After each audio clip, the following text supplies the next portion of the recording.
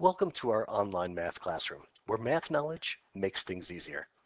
Today we'll be starting our unit on statistics and probability, specifically 6 for 6th grade, SP for statistics and probability, and our first standard is A1. Today you'll be able to identify the difference between statistical and non-statistical questions and create models that represent the anticipated data from statistical questions, such as charts and tables. But first, let's consider what is statistics? What is probability? Well, statistics is a branch of mathematics that deals with data collection, organization of data, analyzing the data, interpreting it, and then presenting that data. And probability is a measure of the likelihood that an event will happen. So statistics involves analyzing past events, and probability deals with predicting the likelihood of future events. Statistical investigations begin with a question, and the answers to such questions always involve variability in the answer to them. So statistical questions could have variable answers, and then depending on the responses that match different answers, we could collect those responses as numerical data. But not every question is a statistical question.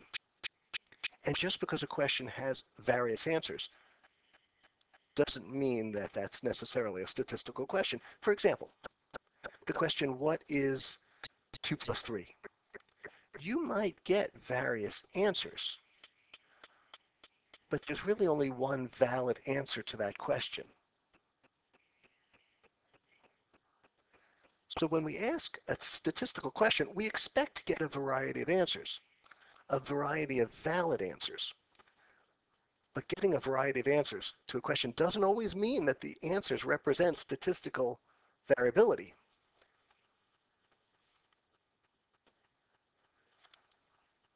So how can you determine if a question is a statistical question? When considering a question, ask yourself, is there an exact answer to this question, or will answers vary?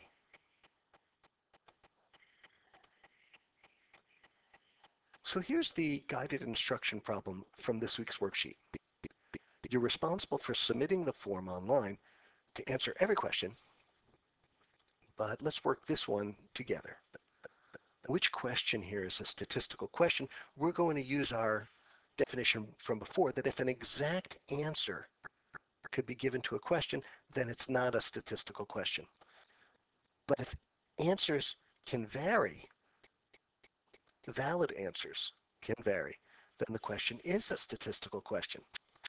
So this question, how tall is the oak tree? Well, you can measure it, and that measurement should just be one number. How tall is that tree? So that does not represent a statistical question. There's only one answer to that question. How much did the tree grow in 1 year?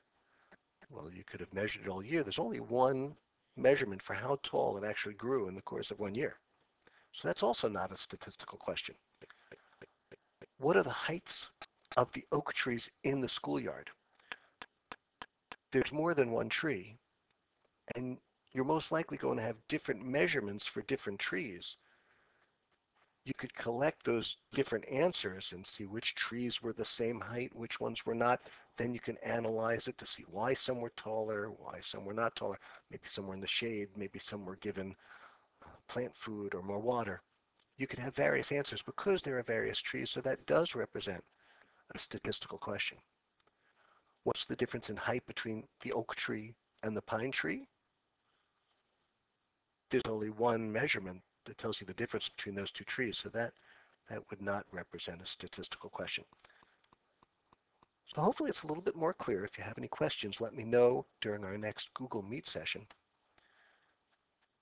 Remember, not only should you be watching this video, which will help you answer one of the questions on the worksheet form, and use the answer form to record all the questions from the worksheet. Make sure you hand it in.